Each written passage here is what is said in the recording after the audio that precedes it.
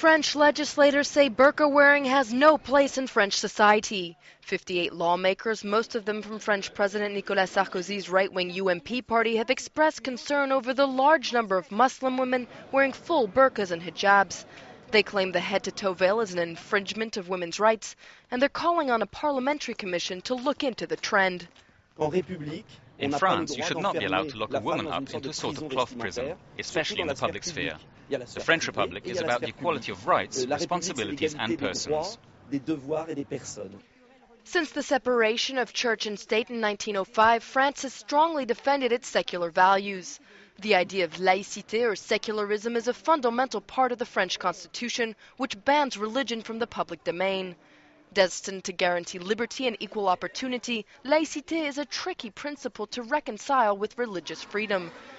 In 2004, a law was passed banning pupils from wearing religious symbols, including headscarves, to state schools. The law continues to provoke heated discussions outside of France. U.S. President Barack Obama mentioned it during his speech in Cairo earlier this month.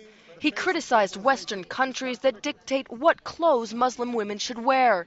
But French President Nicolas Sarkozy said that young Muslim women are free to wear the veil, except in public schools. Critics say this latest proposal further stigmatizes Muslims at a time when France should be fighting discrimination.